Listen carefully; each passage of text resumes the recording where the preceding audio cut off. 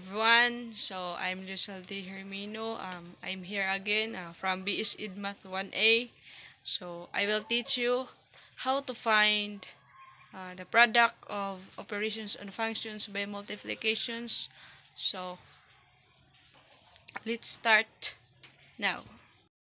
So good day everyone. Our topic for today is operations on functions. So we have an example of operational functions. We have find the product of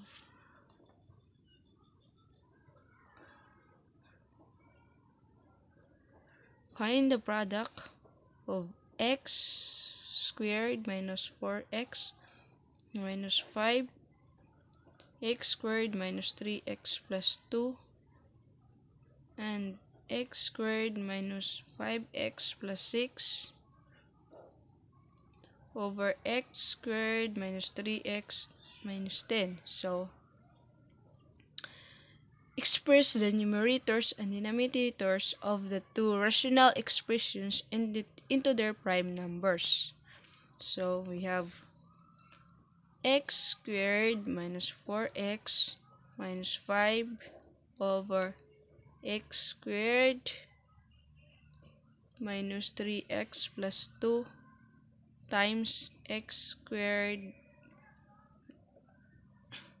over x squared minus 3x minus 10. So in use of factorings, we have our factor of x squared minus 4x minus 5. So minus 5, we have x plus 1 and x minus 5 over the factor of x squared minus 3x plus 2. We have x minus 2, x minus 1. So factor of x squared minus 5x plus 6, we have x minus 2, x minus 3 over the factor of x squared minus 3x minus 10, we have x minus 5 and x plus 2. So in simplifying, we have x plus 1, x minus 5 over x minus 2, x minus 1,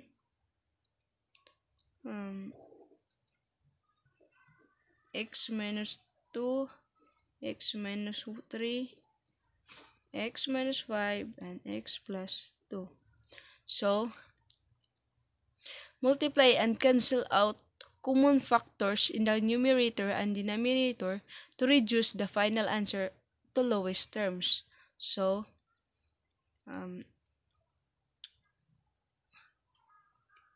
cancel out the common factors. So our common factors, we have x minus 5, x minus 2, and so ang natira is x plus 1,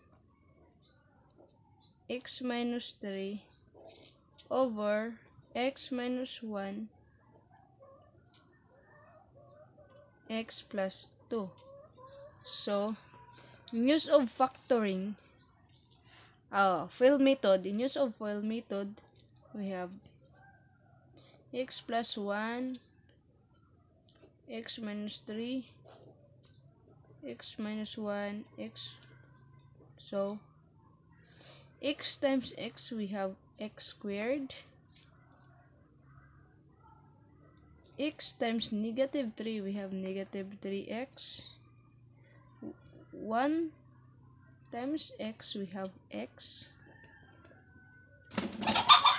1 times negative 3, we have 3, negative 3. So over, in simplifying, we have x squared, 3x minus plus x, we have negative 2x. Copy the negative 3. So over x squared, x times x, we have x squared. X times 2, we have 2 positive 2x. Negative 1 times x, we have negative x, and negative times 2, we have negative 2. So, over x squared, so 2x minus x, we have positive x minus 2. So, this is our final answer for this product.